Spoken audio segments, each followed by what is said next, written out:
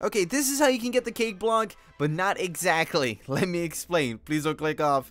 Alright, so you just want to enter this code here. Chothro709 was here. From there, you're going to get this red firework that works exactly just like the cake. The only downside that will come about with this block is the fact that people can click it.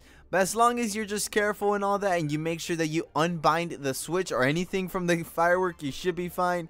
And yeah, works just like the cake block, and all my glitches and tutorials work with this fireworks. Yeah, drop a like, follow if you want.